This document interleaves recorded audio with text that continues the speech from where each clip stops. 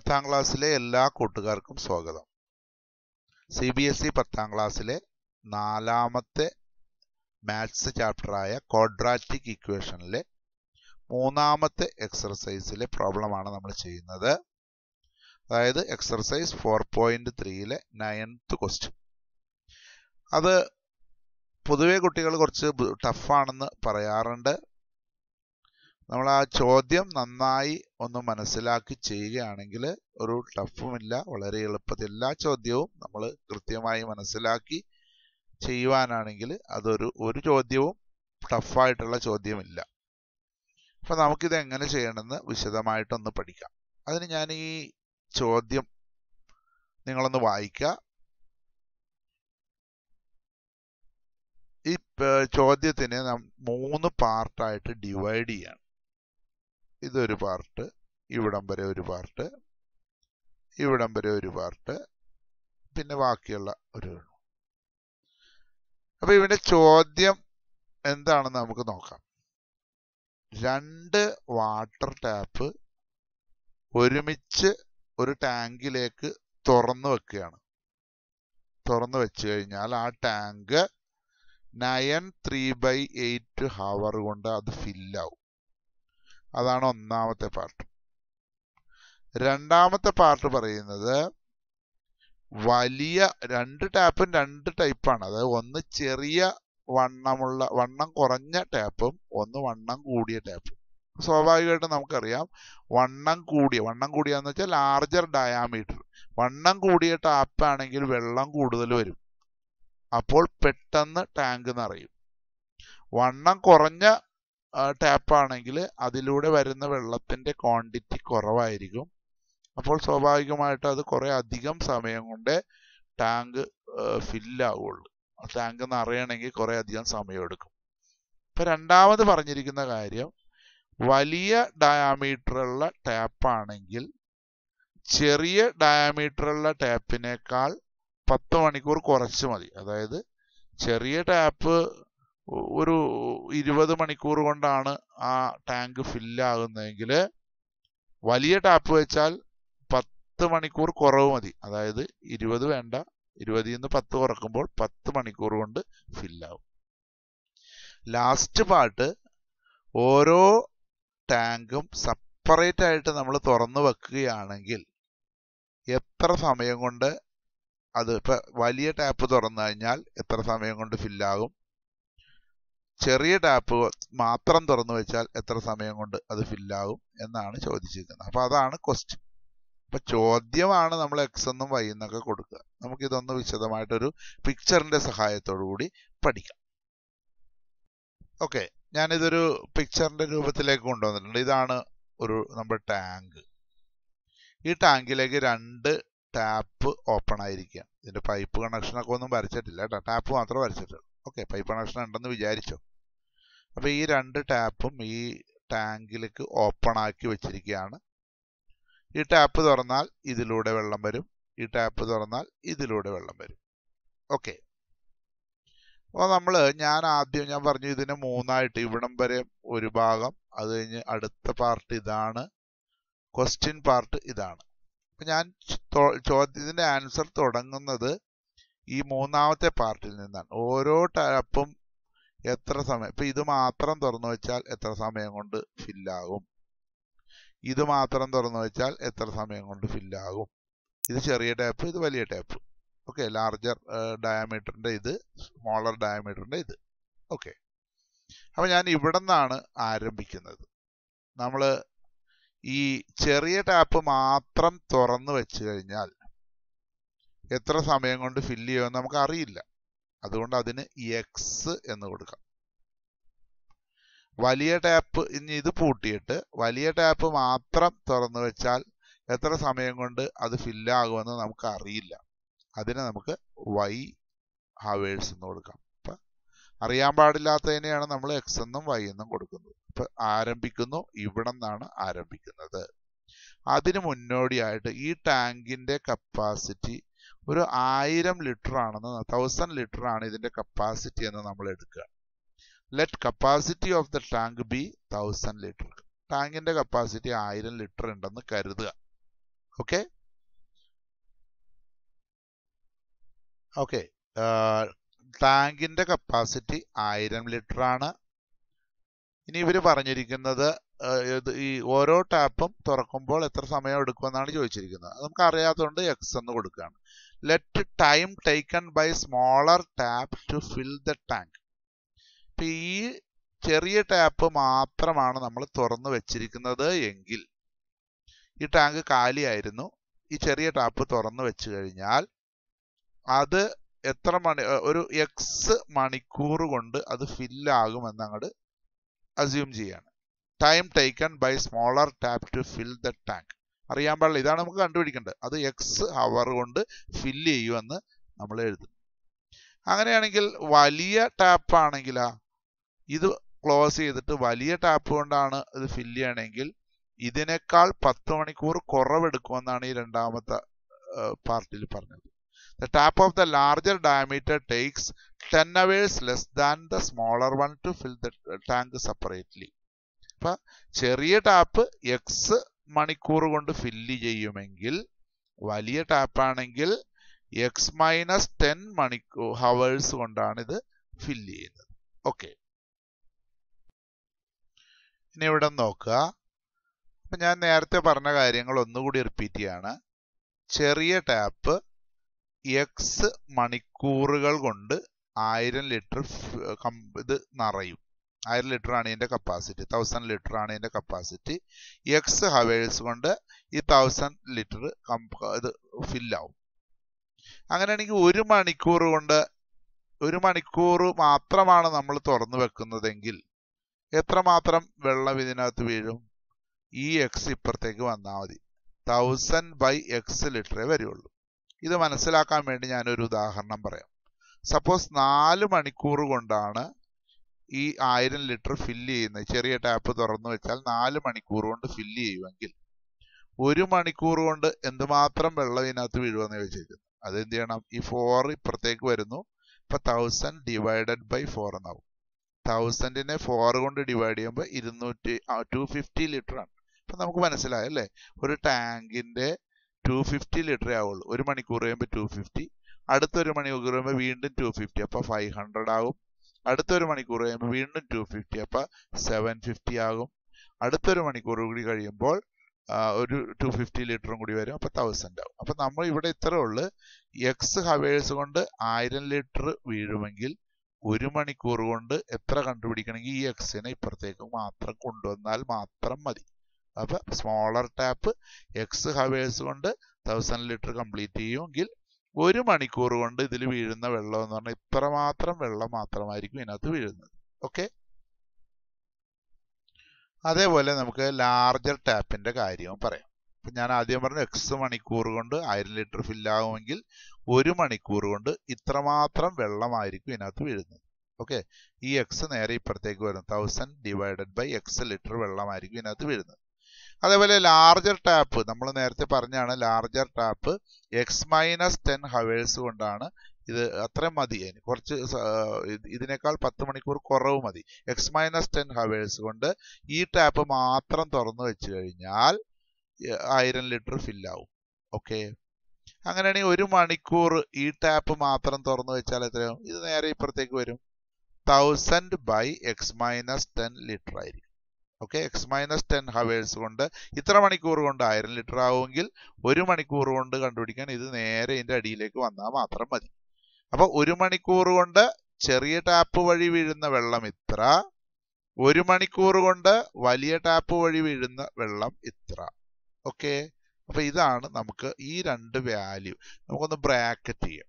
ഇത് 1 മണിക്കൂർ കൊണ്ട് ചെറിയ ടാപ്പ് വഴി വരുന്ന വെള്ളം ഇത്ര, 1 മണിക്കൂർ കൊണ്ട് വലിയ ടാപ്പ് വഴി വരുന്ന വെള്ളം ഇത്ര. ഓക്കെ, അപ്പോൾ നമ്മൾ 1 മണിക്കൂർ കൊണ്ട് ചെറിയ ടാപ്പ് വഴി വരുന്ന വെള്ളം എന്ന് പറഞ്ഞാൽ 1000/x ലിറ്റർ ആണ്.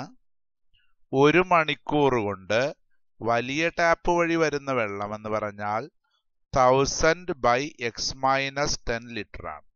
ഓക്കെ, ഇനി അടുത്തൊരു സിറ്റുവേഷനിലേക്ക് നമ്മൾ പോവുകയാണ്.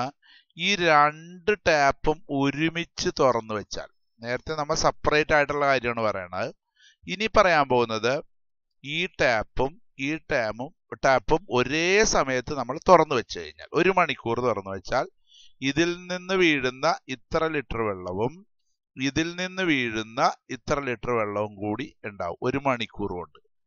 പക്ഷെ ഇവിടെ നമ്മുടെ ക്വസ്റ്റ്യനിൽ പറഞ്ഞത്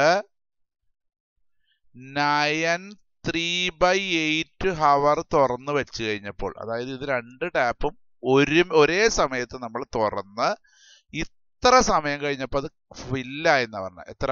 9/3/8 ഹവർ കഴിഞ്ഞപ്പോൾ അത് ഫില്ലായെന്നാണ് പറഞ്ഞത്. അപ്പൊ അത് ആ സിറ്റുവേഷൻ 9/3/8 ഹവേഴ്സ് 2 ടാപ്പും തുറന്നു വെച്ചപ്പോൾ, അപ്പൊ 2 ടാപ്പിലും കൂടി 1 മണിക്കൂറിൽ വീഴുന്നത് ഇത്രയുമാണ്. ഇത്ര മാത്രം. ഇതിൽ നിന്ന് വരുന്ന ചെറിയ ടാപ്പിൽ നിന്ന് വരുന്ന ഇത്രയും, വലിയ ടാപ്പിൽ വരുന്ന ഇത്രയും. അത് 1 മണിക്കൂറാണ്. 1 മണിക്കൂറല്ല ഈ 2 ടാപ്പും തുറന്നു വെച്ചത്. 9/3/8 ഹവർ തുറന്നു വെച്ച് കഴിഞ്ഞപ്പോൾ ഇത് മൊത്തം 1000 ലിറ്റർ കംപ്ലീറ്റ് ആയി ഫില്ലായി. ഓക്കെ. അപ്പൊ ഇവിടെ നിന്നാണ് നമ്മുടെ ഇക്വേഷൻ തുടങ്ങുന്നത്. വേണമെങ്കിൽ നമുക്ക് ഇവിടെയുമുണ്ട് ഒരു 1000, ഇവിടെയുമുണ്ട് ഒരു 1000, അതിനെ പുറത്തെടുക്കാം. അപ്പൊ ഞാനിവിടെ ചെയ്തിരിക്കുന്നത് 1000 ഇവിടെയുമുണ്ട്, ഇവിടെയുമുണ്ട്, അതങ്ങ് പുറത്തെടുത്തു. ഇനി 9/3/8നെ, ഇതൊരു മിക്സഡ് ഫ്രാക്ഷൻ ആണ്, ഇതിനെ സിമ്പിൾ ഫ്രാക്ഷൻ ആക്കി എന്ത് ചെയ്യണം? 8 കൊണ്ട് 9നെ മൾട്ടിപ്ലൈ ചെയ്യണം. അപ്പൊ 72 എന്ന് കിട്ടും. പ്ലസ് 3, അപ്പൊ 75 എന്ന് കിട്ടും. ഡിവൈഡഡ് ബൈ ഡിനോമിനേറ്റർ ഇത് തന്നെ. അപ്പൊ ഈ വാല്യൂ ആണ് ഞാൻ ഇവിടെ എഴുതിയിരിക്കുന്നത്. അപ്പൊ ഇവിടുന്ന് 1000 പുറത്തെടുത്തു, പിന്നെ ഈ വാല്യൂ ഞാൻ ഇവിടെ എഴുതി. ബാക്കി ഇതിന്റെ ഉള്ളിൽ ഇപ്പൊ 1000 പോയപ്പോൾ ഇത് 1/x പ്ലസ് ഇവിടുന്ന് 1000 പോയപ്പോൾ 1/x-10. ഓക്കെ. ഇപ്പുറത്ത് 1000 ഓൾറെഡി ഉണ്ട്. അപ്പൊ ഇതുവരെയുള്ള കാര്യങ്ങൾ ക്ലിയർ ആണ്.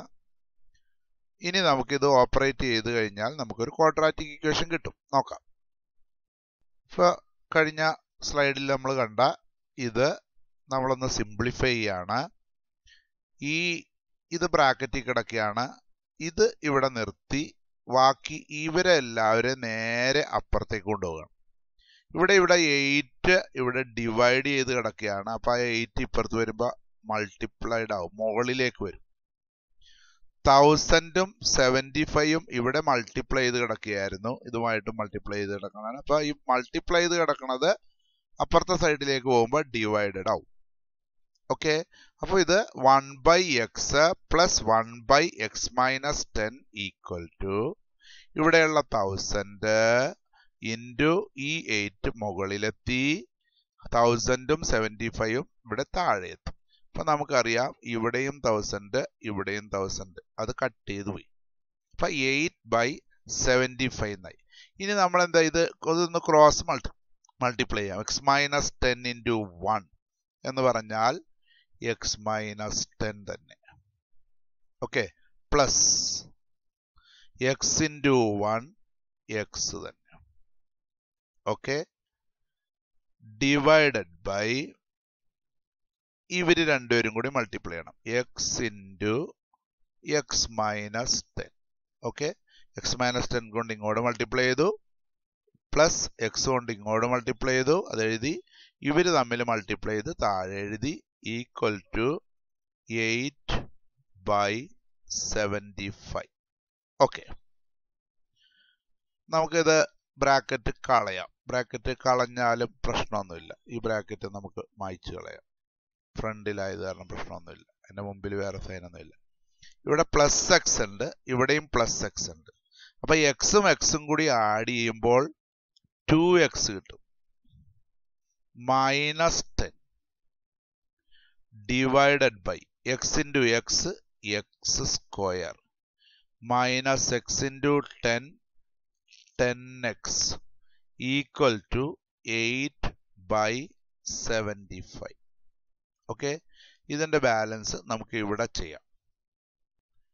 നമുക്കിത് ഇവിടെ ഇതിനെ നമുക്കൊന്ന് ബ്രാക്കറ്റ് ചെയ്തിട്ട് ഇതിനെ രണ്ടിനെ നമുക്കൊന്ന് ബ്രാക്കറ്റ് ചെയ്യാം. 75 ഇങ്ങോട്ട് വരുന്നു.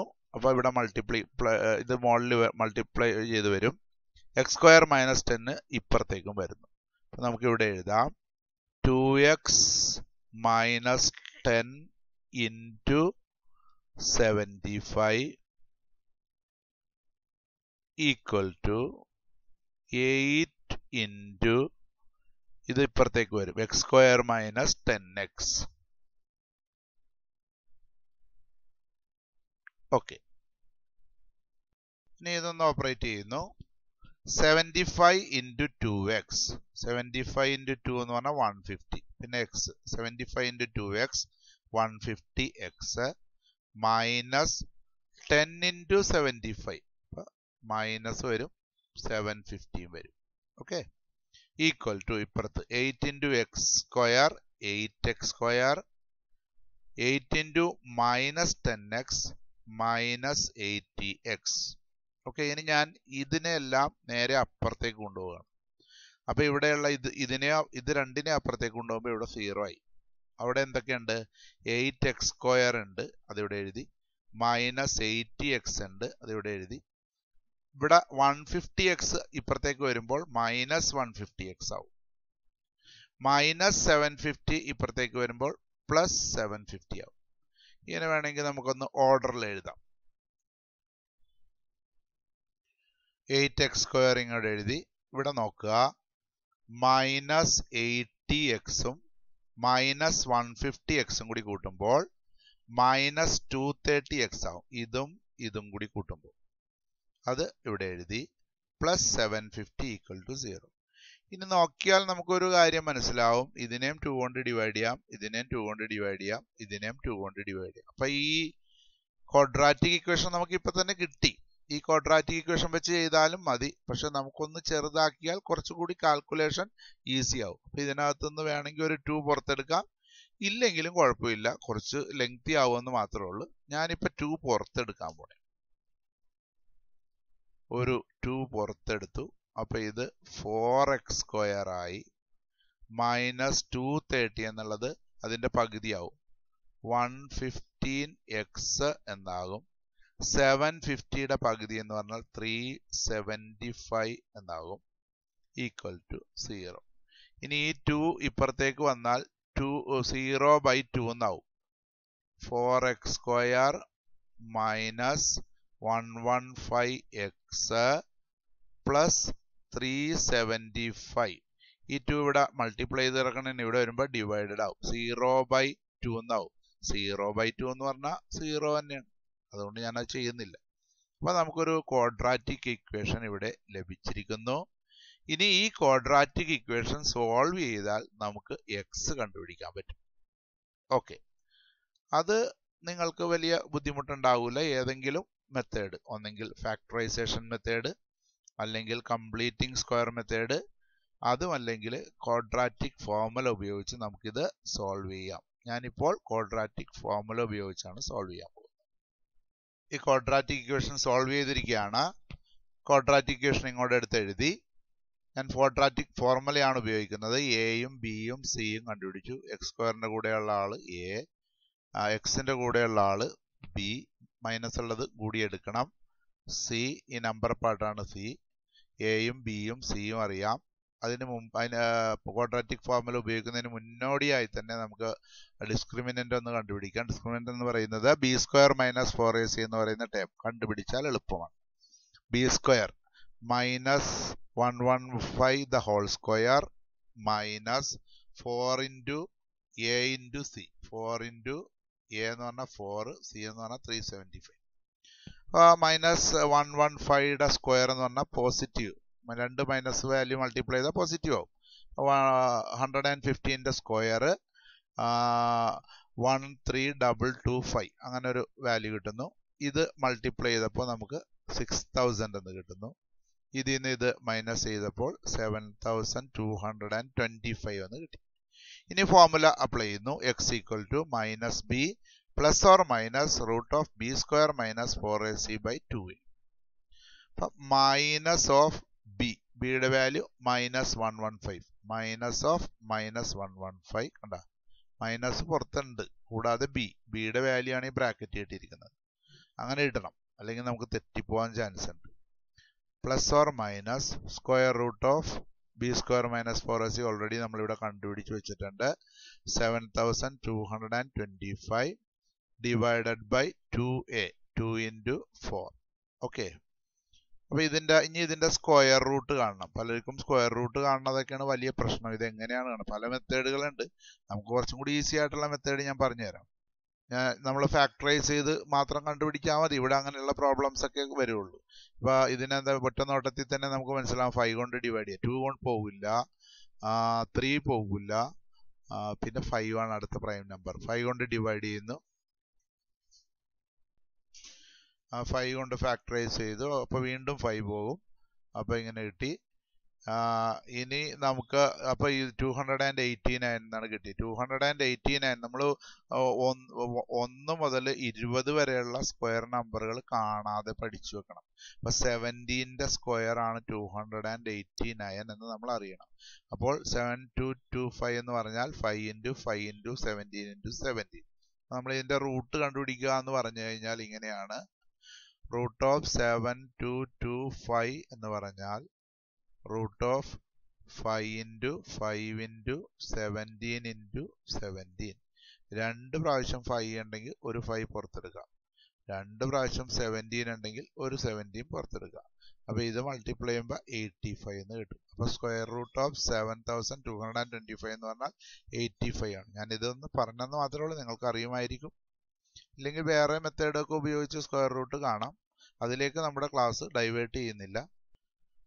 അപ്പോൾ ഇത് പിടിച്ചു കഴിഞ്ഞപ്പോൾ അതിൻ്റെ റൂട്ട് 7225 എന്ന് പറഞ്ഞാൽ 85 ആണ്. ഇപ്പം മൈനസ് ഓഫ് -115 എന്ന് പറഞ്ഞാൽ ഇത് പോസിറ്റീവ് ആവും. ഓക്കെ. പ്ലസ് ഓർ മൈനസ് ഇതിൻ്റെ വാല്യൂ 85 ഡിവൈഡഡ് ബൈ 8. അപ്പം ഇങ്ങനെ എത്തിയാൽ നമുക്ക് 2 ആൻസറാണ്.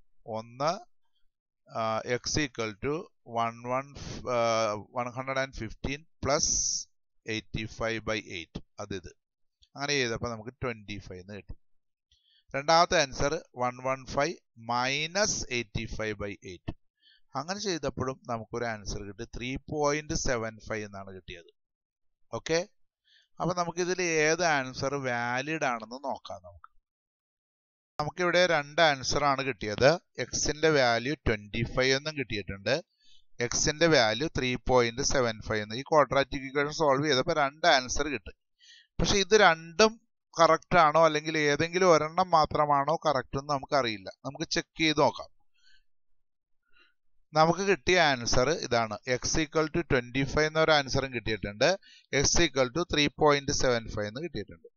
എക്സ് എന്ന് പറഞ്ഞാൽ എന്താ? ചെറിയ ടാങ്ക് ഫില്ല് ചെയ്യാൻ എടുക്കുന്ന സമയമാണ് എക്സ് ഹവേഴ്സ്. അപ്പൊ ഇത് നമുക്ക് ആദ്യം 25 കൊടുത്തു നോക്കാം. 25 കൊടുക്കണമെങ്കിൽ എക്സ് 25 ഹവേഴ്സ് ആണ്. അപ്പോൾ വലിയ ടാപ്പ് എത്ര സമയം എടുക്കും? 25 മൈനസ് 10.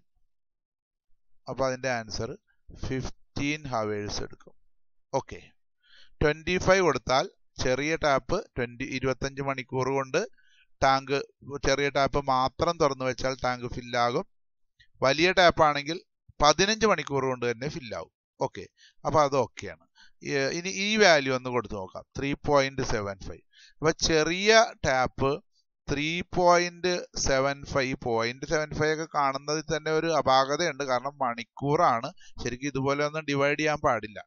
എങ്കിലും ഞാനത് പറയുകയാണ്. 3.75 ഹവേഴ്സ് കൊണ്ടാണ് ചെറിയ ടാപ്പ് ഫില്ല് ചെയ്യണമെങ്കിൽ ഇതെന്ത് ചെയ്യണം? 3.75ൽ നിന്ന് 10 കുറക്കണം. അപ്പൊ എന്താ വരിക? അപ്പൊ ഒരു നെഗറ്റീവ് വാല്യൂ വരും. We will get A negative value. എത്ര വരിക? 6.25 നെഗറ്റീവ് 6.25 ഹവേഴ്സ് എന്ന് പറയും.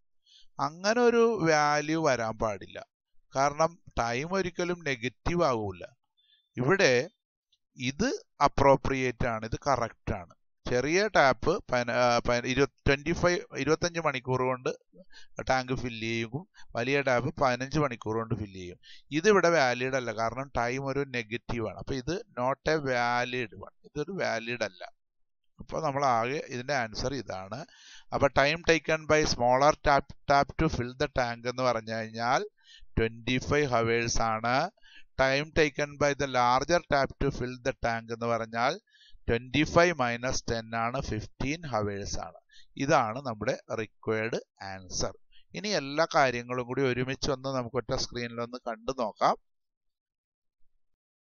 ചെയ്ത എല്ലാം ഒറ്റ ഷോട്ടിലാക്കി ഞാൻ കാണിച്ചിരിക്കുകയാണ്. ടാങ്കിന്റെ കപ്പാസിറ്റി 1000 എന്നെടുത്തു. ചെറിയ ടാപ്പ് ഫില്ല് ചെയ്യാൻ എടുക്കുന്ന ടൈം എക്സ് എന്നെടുത്തു. അങ്ങനെയാണെങ്കിൽ വലിയ ടാപ്പ് അതിൽ നിന്ന് 10 മണിക്കൂർ കുറഞ്ഞിട്ടാണ് അതെഴുതി. പിന്നെ സ്മോളർ ടാപ്പ് എക്സ് മണിക്കൂർ കൊണ്ട് 1000 ലിറ്റർ കംപ്ലീറ്റ് ഫില്ല് ചെയ്യുമെങ്കിൽ 1 മണിക്കൂർ കൊണ്ട് 1000/x എന്ന് എഴുതി. ലാർജർ ടാപ്പ് ആണെങ്കിൽ എക്സ് മൈനസ് 10 അവേഴ്സ് കൊണ്ട് 1000 ലിറ്റർ ഫില്ല് ചെയ്യും. അങ്ങനെയാണെങ്കിൽ 1 മണിക്കൂർ കൊണ്ട് 1000/x മൈനസ് 10 ലിറ്റർ ആണ്. ഇത് രണ്ട് ടാപ്പും കൂടി ഒരുമിച്ച് തുറന്ന് 9 അവേഴ്സ് തുറന്നു. അപ്പൊ ഇത് പ്ലസ് ചെയ്തിട്ട് ബ്രാക്കറ്റ് ചെയ്ത് 9 കൊണ്ട് മൾട്ടിപ്ലൈ ചെയ്യുന്നു.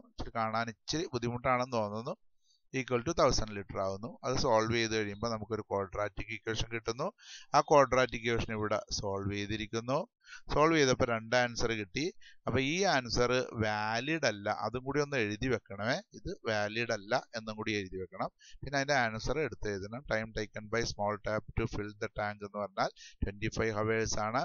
ബിഗ് ടാപ്പ് ആണെങ്കിൽ 15 ഹവേഴ്സ് ആണ്. ഇതാണ് നമ്മുടെ പ്രോബ്ലം. ഓക്കെ, അപ്പോൾ നിങ്ങൾ ഇതിന്റെ അഭിപ്രായങ്ങളൊക്കെ കമന്റ് ബോക്സിൽ എഴുതി വെക്കുക. നിങ്ങൾക്ക് ഇഷ്ടപ്പെട്ടാൽ മറ്റു കൂട്ടുകാരുമായി ഷെയർ ചെയ്യുക. ഓക്കെ.